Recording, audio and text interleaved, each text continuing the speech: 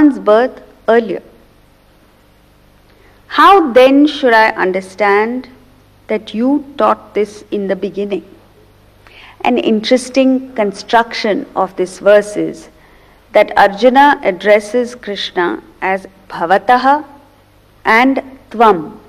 It's like in the same sentence, you're speaking to someone and you say Aap and Tum in the same sentence.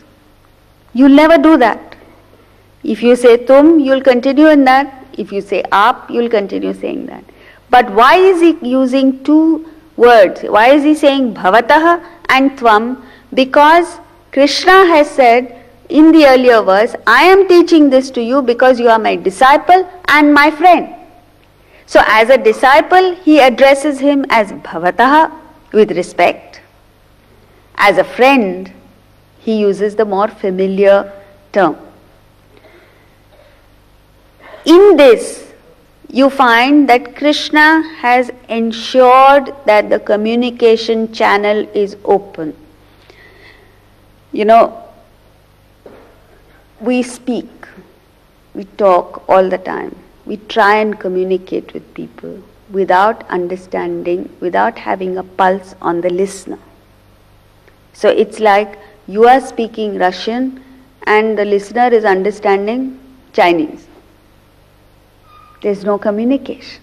Similarly, we keep talking and you find that the listener has wandered off somewhere else. He's not even looking at you. Krishna is an ace communicator. He understands exactly how to get the listener focused, concentrated on what he's saying. Throughout the Gita, you'll find at the correct moment, just when he feels Arjuna is about to doze, he comes up with something that makes him alert. And sit up and take notice. So, now what's happened is, Arjuna and Krishna are dear friends. In the context of the Mahabharata, somewhere deep down, somewhere in the background, Arjuna understands that Krishna is at a much higher level than he is. But he still doesn't know the full import, the full glory and magnificence of Krishna's stature. So he understands Krishna only as an individual. He doesn't understand him in his divine form. And therefore it is in the 11th chapter when somewhere deep down he suspects that Krishna has a personality that is way beyond his understanding, he asks him for his divine form. As of now, he looks at him as an individual personality. So therefore, he has misunderstood the last few verses, 3 verses, is completely misunderstood. And this is what all spiritual seekers misunderstand. So when the Guru speaks, as we've said earlier, it is not the personality that is speaking, it is Atman that is speaking. Atman is only using the person as a vehicle to transmit that knowledge. So when you look at a teacher or a teaching, you mustn't look at the knowledge that is coming out of an individual personality, you must consider the teachings. And you'll be a good student if you are able to separate the teacher from the teachings. Why? There is a possibility if the teacher is wrong and you're following only the personality, you'll be completely misled. Even if the teacher is right, you won't understand. Because he is talking from a high pedestal, he's talking from a higher level, and that higher level is not accessible to you. What will you see? You will see only as far as your eyes can see. Eyes in the sense, your vision, your knowledge can go. And therefore your perspective of the Guru is, oh, he wakes up at 4 o'clock in the morning. He eats so little. He recently in Rishikesh, there was a person a question was asked by somebody to Swami. So how did you get into it? And he said, oh, I went through great rigors. So when you see his life, you believe that you have to go through what he went through. You have to live the life he has led to gain the knowledge. It's not so. Every individual is distinct and different.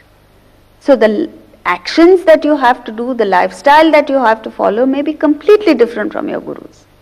But what you have to hang on to is the teachings. It's the teachings that will take you to his vision, to that perspective, to that higher level from which he sees things differently. See, it's like this. If you look at the interaction between a child of 5 years old and his parent, the child's view of the parent is completely different, because he has no access to the joys that the parent is enjoying. So he looks at the father. Says every morning he goes to work. Every morning he sits at a desk maybe in front of a computer. So many hours, boring. He sits there and comes back. So in the child's view, adulthood is a terribly boring existence, because there are no toys, there are no games, there is no fun and frolic, there is no running around, there is no mischief. So to him, adulthood is boring. Similarly, when you and I look at a person of spiritual enlightenment, we think it is boring because that person is not doing all the things that we are doing. That doesn't mean his life is boring. That doesn't mean spiritual life is boring. What it means is that we do not have access to the bliss, the excitement, the invigorating energy that he is enjoying. But because we have no access to that, we are not enthused to follow in his footsteps. And then we look at a completely distorted version because we look at the life. There are students who follow not just the lifestyle of the Guru, the clothing of the Guru, the manner in which the Guru speaks, everything they copy. But the main thing they don't get, which is the teachings. So, as they say, it takes one to see one. You need to be at that level to understand what goes on in the mind of the person. It's like, if you look at Einstein. Apparently, Einstein had 4 identical suits in his wardrobe. Why did he have that? Because when he opened his wardrobe, he did not want to expend or waste unnecessary energy in thinking about what to wear. You and I, when you open your cupboard, there are people who they wear something, they say, no, I don't think, take it off, wear something else. The room looks like the hurricane has been through it by the time they get dressed and go. So, and it takes a lot of time. Now, if you want to be a physicist of Einstein's caliber, and you decide to have 4 identical suits in your wardrobe, are you going to become the physicist? No. That's the point. So, what he's saying is, at any period of time, anywhere in the world, whatever be the lifestyle of the person, as long as the person has uncovered his self and reached that state of enlightenment, has gained access to Atman, whatever manner he may speak in, whatever manner he may communicate, whether he communicates or does not, meaning whether he speaks or does not speak, Atman will communicate itself. And therefore it is that you have had people of realization of different calibers. You had a Ramana Maharshi who did not speak at all, who did not move outside of his home anywhere. And yet he inspired people from across the globe, from 10,000 miles away, who came all the way to where he was, not to hear him, just to experience that Atman. There was a Swami Ramatirtha who went lecturing all over the world, brilliant speeches that he gave. He also communicated Atman. There was a Tyagaraja who sang Mirabai who sang. There were so many people who just through the music inspired people and communicated that Atman. And so what he's saying is, he's not saying that I, Krishna, many thousands of years ago gave it to Vivaswan. What he meant is, whoever gave the knowledge to Vivaswan was Atman. And when Krishna says I, he means Atman. When you and I say I, we can mean a whole lot of things. Just now at the end of this, at 8 o'clock, if you say, are you coming with me? What are you referring to?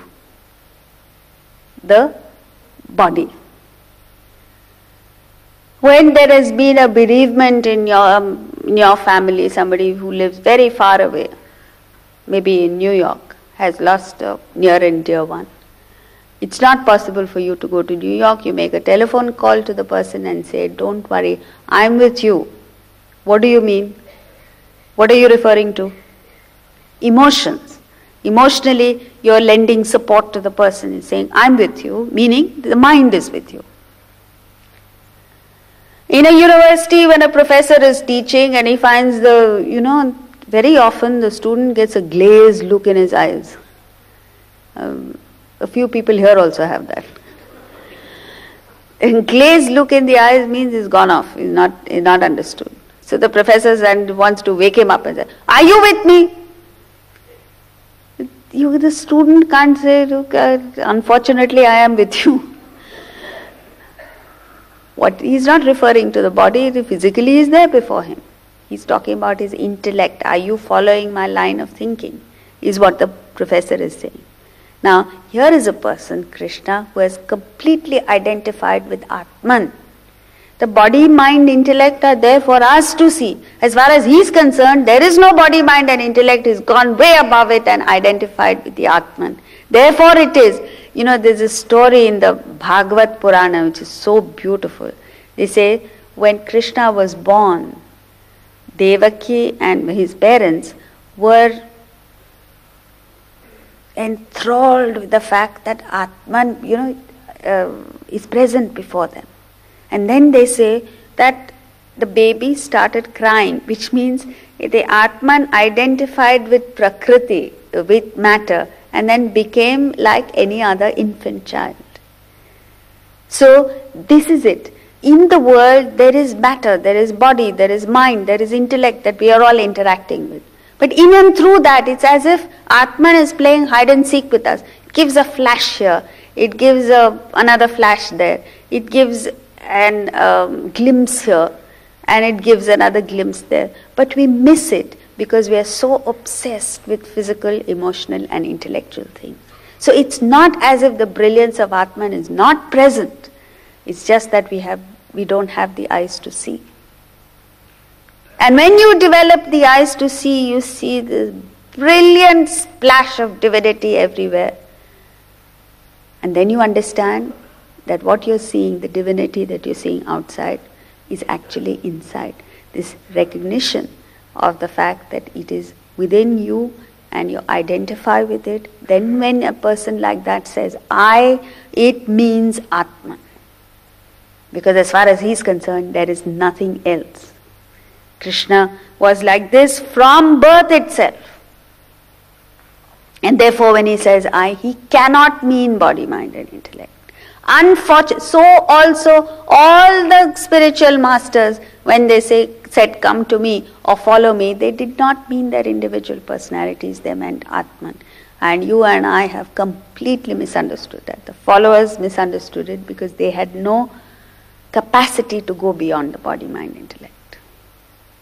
And therefore it is that in the name of religion, the people who are following the same God, the same divine spark, are fighting with each other.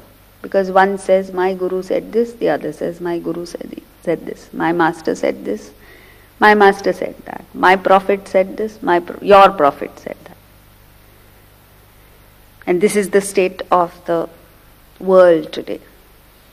Anyway, verse 5. Shri Bhagavanuvacha Bahuni me vyatitani Janmani tava charjuna Tanyaham veda sarvani Natvam vedha parantapa. The Blessed Lord said, "You and I have passed through many births, O Arjuna. I know them all. You do not know, O Parantapa, scorcher of falls." So in this verse he is referring to the theory of reincarnation, the concept that you and I go through many, many births, and this incarnation, this passage through many births is driven by desires. So what he's saying here is that you and I, like Arjuna, are stuck to this present birth. We have no knowledge of the past, we have no knowledge of the future. It's like this. And from this limited perspective, so our knowledge is severely limited, severely constricted. From this limited knowledge, whatever we do must necessarily be incorrect, wrong. We have no idea that we have gone through so many births in the past, and in the future also we'll go through so many more births. And we get attached to our own little world, and we're not able to break free from it. So you see, even in modern life, in management, they say, if you want to arrive at a solution to a problem, you have to rise above that problem. As long as you're stuck at the same level, you will never arrive at a solution. Now you go back to the problems that you have faced and see how it works. You have a certain problem. Until such time as you don't rise above the problem, the solution will never occur to you. Take the example of East and West Germany. They were bitter enemies, bitter foes. They considered each other as enemies when they were one. At some point in time, they rose above it. They rose above that Berlin Wall. And they saw possibility of living in unison, living in unity, which was a far better option than sitting there with the problem. And this is the problem with all of us. All conflicts arise because of inability to rise above that little way of looking at it. The moment you rise above it, you see there's no problem at all. The problem itself dissolves by itself. So that's exactly what he's saying. He says you have no concept. When he says past and future, it's not necessarily that you have to accommodate the idea of reincarnation. Even the past, as in the three states. Right now you're in the waking state. In the past, maybe you were in the deep sleep state. In the future, you'll be in the dream state. These are the three states that we go through. But at any given point in time, you are stuck in one state. You have no awareness of the fact that you're going through three states. If you had known that, you would develop basic objectivity. Like, it could be that in the dream that you had last night, you had a completely different experience. As King Janaka did. King Janaka one fine day woke up from a dream, and the dream was a frightening dream he had, that he was a beggar begging in the streets. When he woke up, he understood he's a king. But unlike us, he didn't put the pillow over his head again and go back to sleep. He woke up and he called all the learned people around him and said, I had a dream. I dreamt that I was a beggar. Now what I want to know is the dream real or is this experience real? One of the two has to be real. And then his guru, the sage Ashtavakra, appeared on the scene and gave him this mind-blowing truth. And that is, neither the beggar is reality, nor is the king a reality. Both are unreal.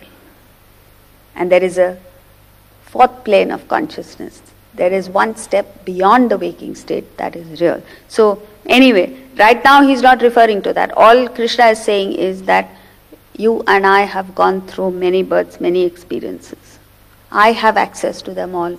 You do not. Arjuna is a limited human being who experiences only his present state. He has no access to the past, no access to the future.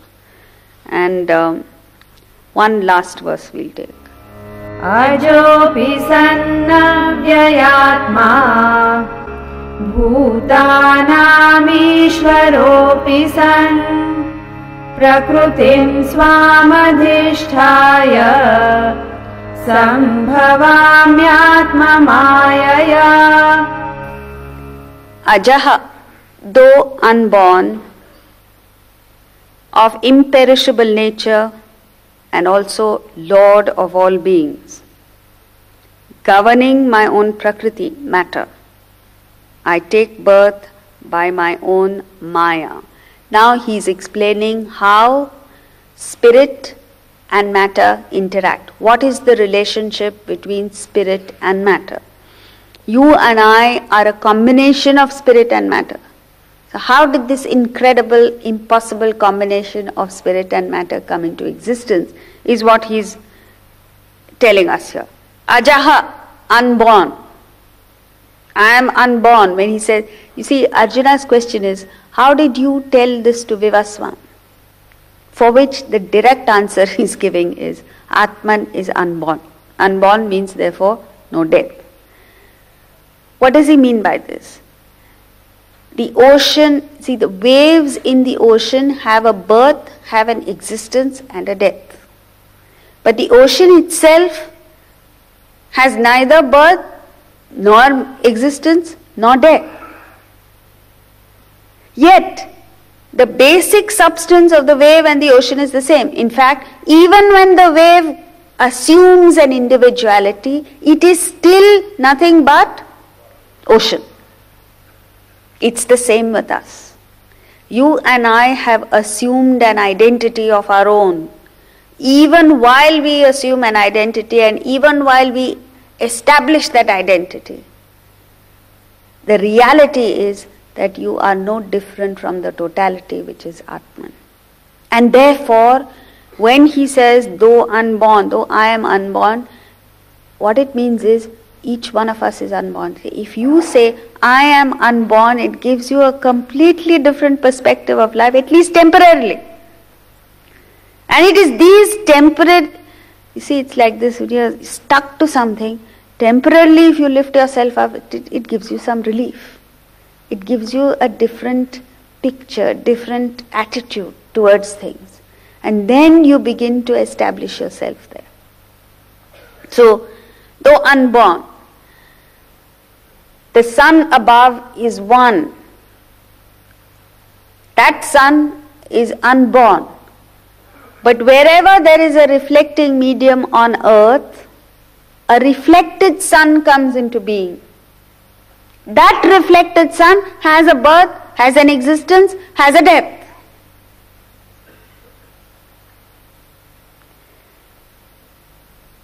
Wherever there is a mirror, the sun will be reflected.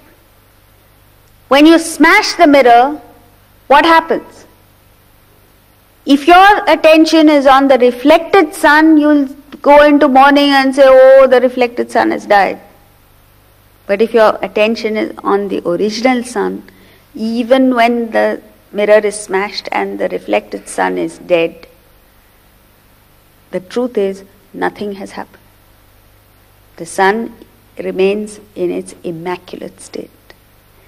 And if you and I want to get freedom from the problems, the stresses, the challenges of life, a very powerful method to get there is, at least temporarily, when things happen and you get affected, you tell yourself, I am that unborn, imperishable Atman.